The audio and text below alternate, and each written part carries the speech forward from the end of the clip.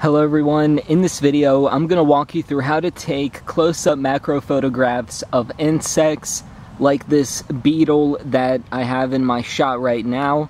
And all you need is a little bit of experience getting the right focus, stability, and the right equipment, and you can get awesome macro shots like this. And you can even get in really close and photograph their eyes, mouth, and anything else you can fit into your shot.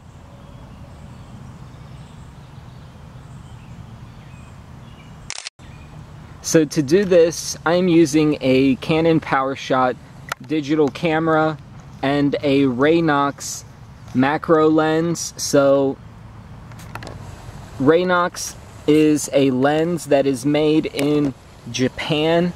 So here's what it looks like. This is a clip-on macro lens, and this simply clips onto the front of a digital camera, such as my PowerShot or other digital cameras that you can buy.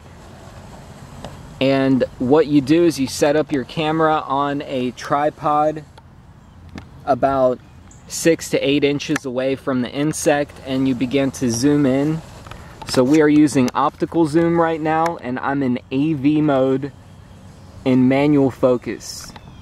So zoom in about as far as you want, and then use your manual focus to adjust the focus on the insect's eyes or its face, and then hold down your shutter button and take your shot. So it's got its legs spread out, so it kind of makes an awkward shot. So I'm gonna actually lower my tripod, and I'm gonna get a angle from down low like this, and this will give us a cool different view of this beetle. So let me zoom in again, readjust my focus. I think I need to get in a little bit closer.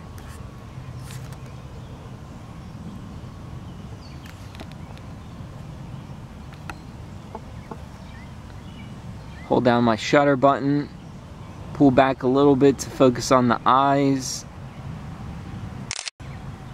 and that's a pretty cool shot. So that's how simple it is. All you need is the right equipment, experience, and just to get the right balance and stability, and a tripod can go a long way towards making that a lot easier. And there's really so many things that you can photograph. All you have to do is to go out and look, and when you find something interesting, so if I just spin around to the right here, there is a spider.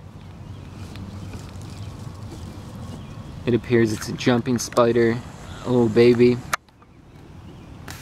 And I'm just gonna get my tripod stabilized with the camera. Shutter button. And there's my shot. So let me get this guy to turn around here.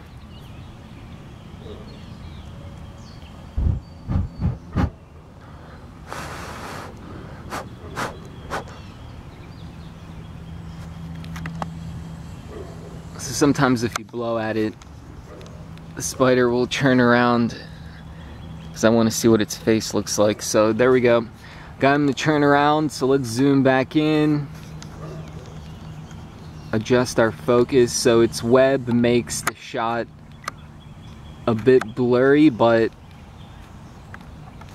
if we can focus in through the web, still get an interesting shot. And also you can play around with the flash and get a different contrast at night, and that will allow you to get nighttime photographs of insects, and they'll be very sharp, very bright. And you can even bring a flashlight or an attachable light that goes onto the top of the SX60HS, for example. The SX40 doesn't have an attachable light location, but There's many things that you can do to up your game and allow you to get very cool photographs of all kinds of insects. So here's a spider trying to hide.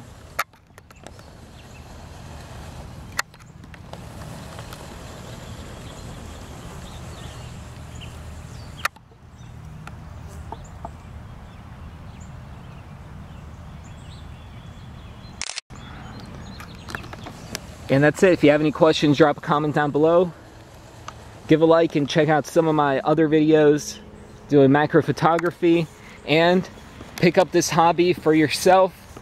$100 camera on eBay, $50 lens, and you can just go out and photograph all kinds of insects. So here's another beetle. So these are Japanese beetles, I believe, from Japan. Somebody brought them over, and they eat all the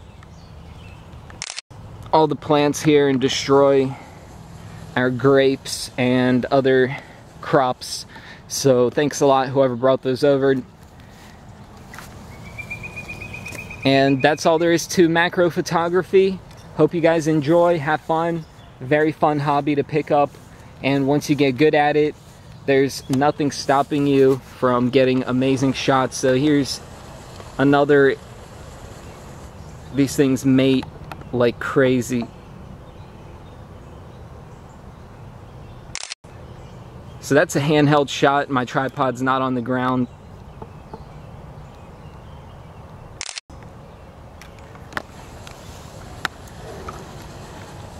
And that's all there is to it.